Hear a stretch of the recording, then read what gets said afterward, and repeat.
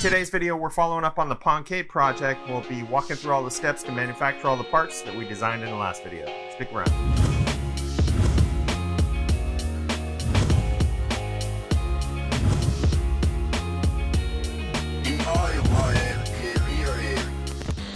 Welcome back. In this video, we'll be walking through the steps of fabricating all the parts for the Pongcade project.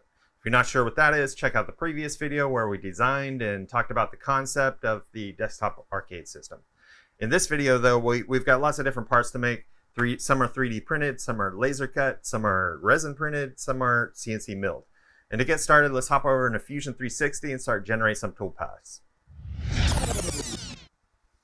All right, over in Fusion 360, we're looking at the Pongcade. Now, this is the rendering, basically the assembly of what we're going to be generating. And if you recall, there's several parts that need to be fabricated. First of which is the face, which is made from acrylic. So if we isolate that, you'll see it's just a chunk of acrylic, 1/8 inch thick. It's got a couple slots for those sliders, and then it's got this engraved logo at the top. Now keep in mind, this isn't the actual representation. It's not going to have this printed on there or anything. That's just to simulate what the matrix should look like in the final product. All right, so let's unisolate that. And this will be laser cut. So in order to do the laser cut, all we have to do is generate a sketch as a reference and export it as a DXF. I've already done that, and I'll show you what that looks like. So we've got this sketch here. And in the sketch, I'm just referencing the objects. Everything in this sketch is just a reference to the physical object. And so once that sketch is complete, all we have to do is export it. And to that, we just go right-click on it, save as DXF, and then we'll be able to use that DXF in Lightburn. So if we hop over into Lightburn and import that, you can see I've already imported it here. You really just have a DXF, which has your cut pattern, as well as the area for the text, which is going to be laser engraved. And the only thing I needed to do here is to select that text and then select the settings to do the laser engraving as opposed to the cut. And you see everything that's in black is just going to be cut at 75% power, and the yellow is going to be engraved or filled with 30% power.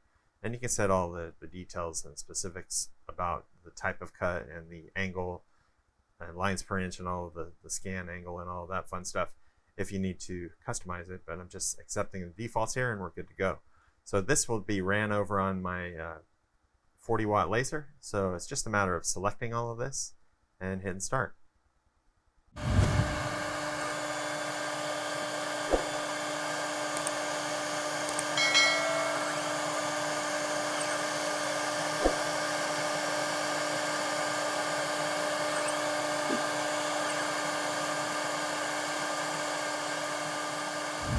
All right, while the laser cut acrylic looks great, this is the wrong material, and we'll have to talk about that.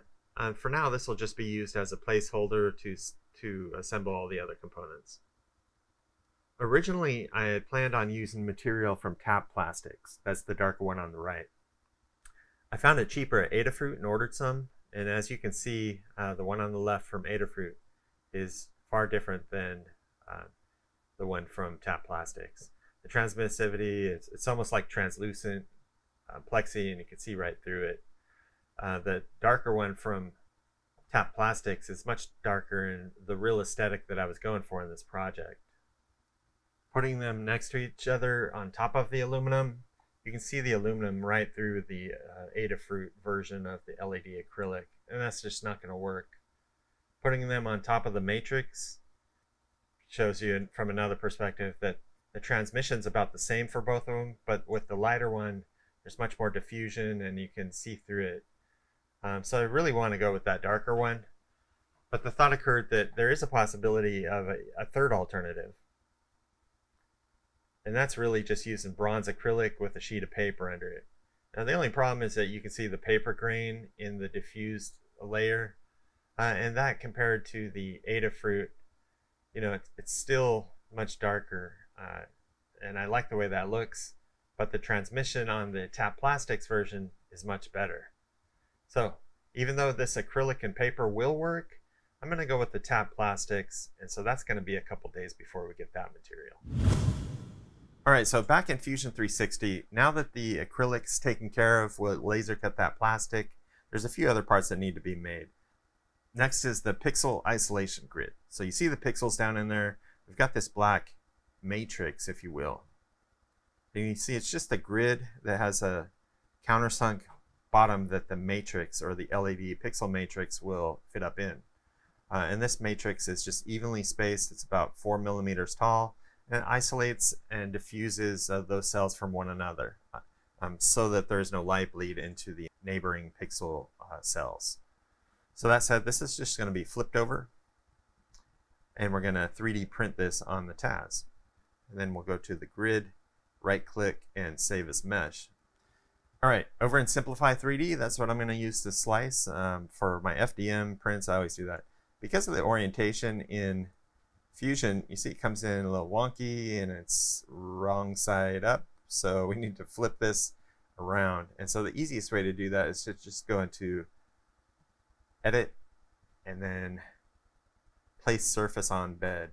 The surface that you want on the bed is this top surface. So if we select a polygon from the top, it's flipped it over and put it on the bed. Now that's the correct side because we know that we have this channel that we want to face upward. And so with that, I'm just going to slice it on the 0.8 hot end, and we're good to go. It's going to take about an hour. We'll run through that on the machine, and then we'll have our isolation grid for the pixels. All right, well, that was fast. And when we're complete, we have this pixel isolation grid, which is going to be used to prevent light leaks between the RGB nodes in the matrix. So with that, that'll give us a clear separation of pixels. And you can see how that just fits right over it as an overlay. And this will be butted up against the LED acrylic. Piece of cake.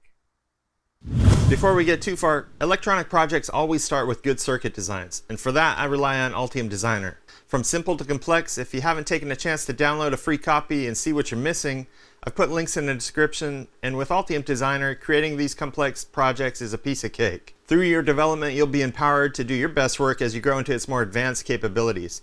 The link in the description below will allow you a free trial version of the software so that you can check it out and see what enterprise class ECAD feels like. Now back to the overview.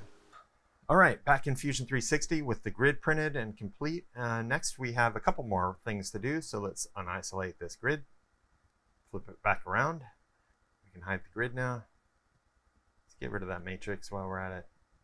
We've got this body, which will be resin printed, and then we've got the top part that's milled from aluminum. There's nothing special about this other than it's going to be milled from a chunk of aluminum. There are no undercuts, so this can be milled with mostly 2D operations.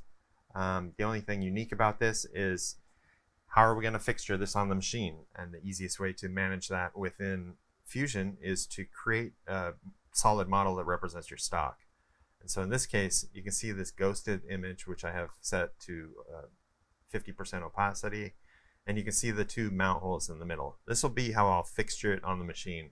Won't need to use any hold downs or anything like that. I'll just put two M6 bolts through there directly on the CNC bed, and then we'll mill everything out around that.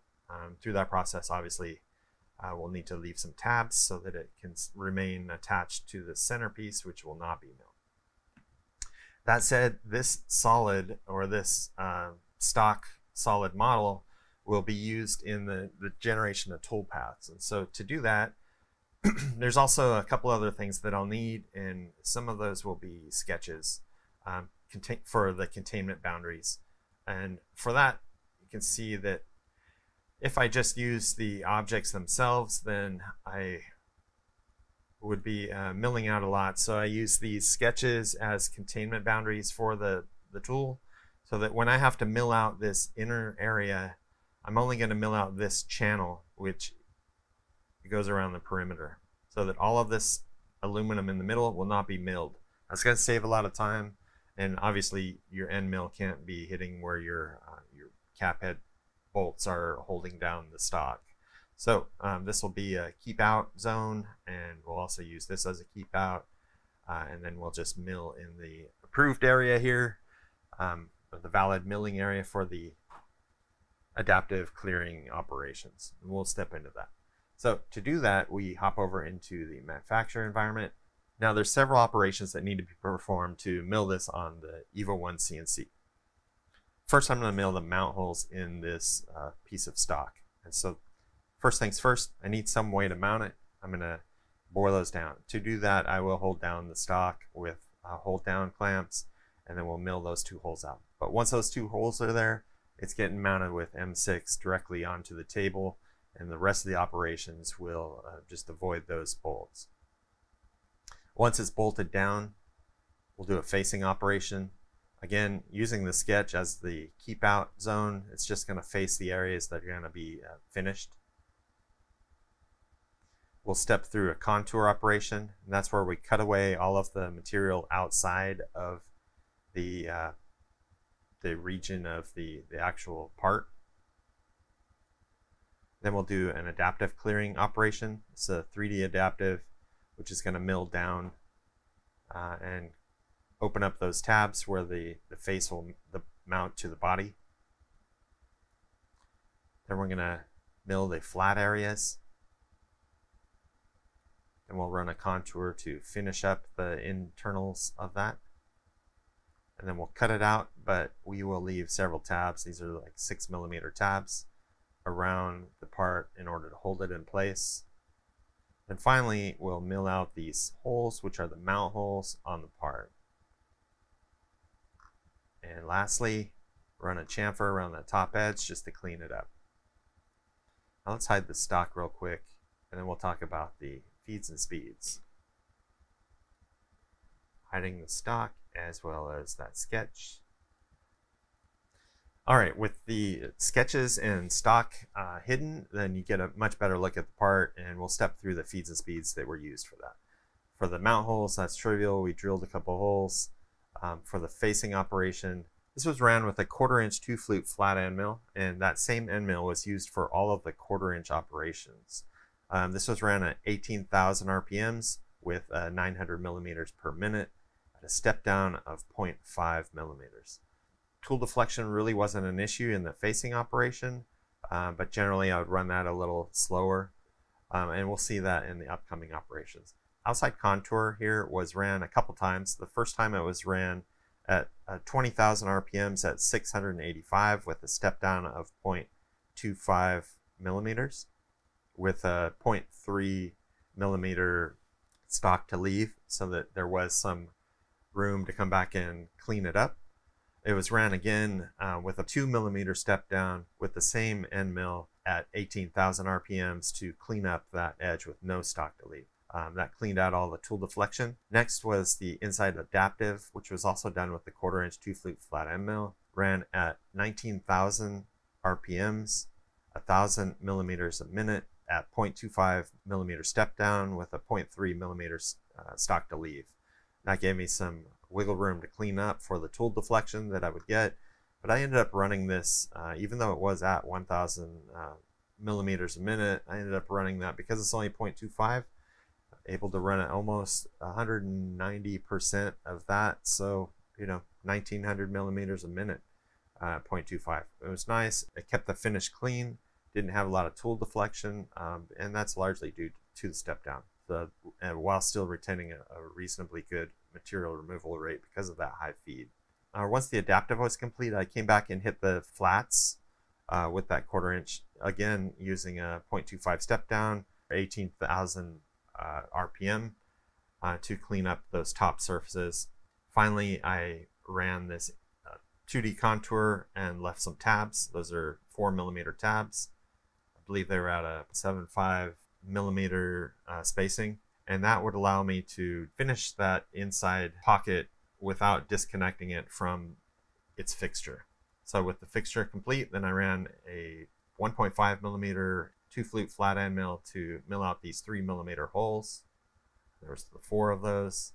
Just ran those with a boring operation, and then finally came back with a 1/4-inch 45-degree chamfer and broke that top outer edge on the body. All right, once the part was complete, we removed the 2 M6 bolts to clean out the particles, and then lift it from the plate. You can see the 3D printed risers that I used underneath. It worked out really well.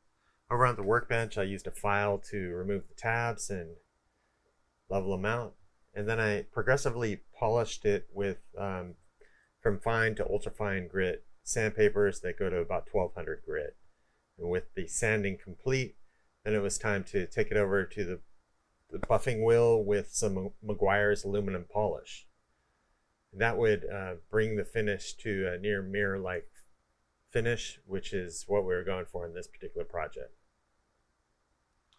And with that, the top body was complete. With its mirror-like finish and recessed top area for the acrylic, the most challenging part for this build was complete. All right, with the body complete, it was time to unisolate this, and let's look at the base. So the base is actually going to be printed from resin, and to do that, let's isolate it so you can see sort of any complexities to it. You can see there are no undercuts here, so no supports are necessary, and this is the type of model that, and maybe I subconsciously designed it this way, that this can be right on the print bed. You know, no supports. I hate supports. They just damage the surface quality of resin prints. So when at all possible, I avoid them.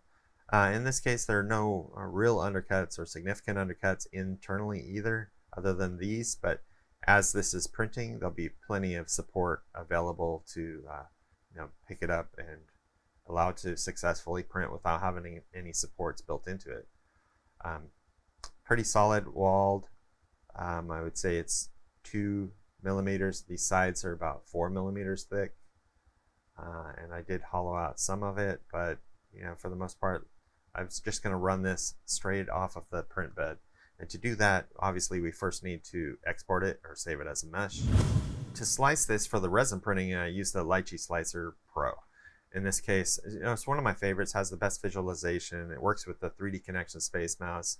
It really makes it easy and useful to be productive in. So for that, like I mentioned, it's just going to be laid directly on the print bed. And you have to remember this is upside down, right?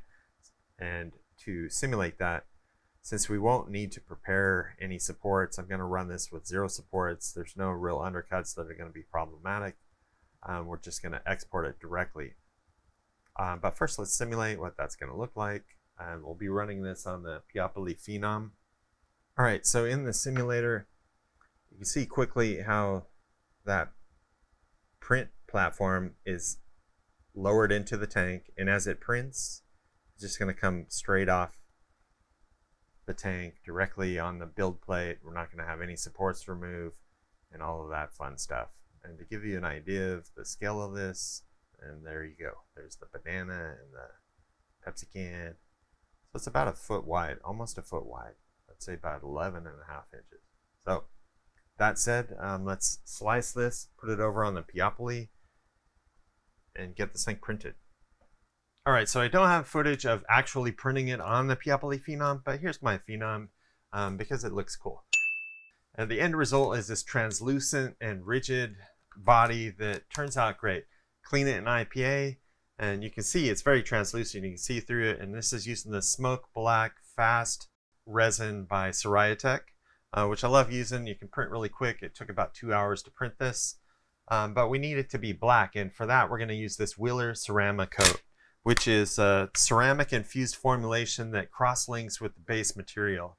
And it's highly resistant to scratching and chipping and primarily used for guns. But in this case, it works great on these sort of handheld devices that can easily get damaged. That said, the final product is applied to it and it's baked in an oven for 2 hours. And the end result is this matte black finish that feels like a powder coating. It's really nice and it's very durable. So that's why I like to use it on these projects. This is the completed base and it looks pretty good. All right, back in Fusion 360, let's unisolate the base. I think that's pretty much it.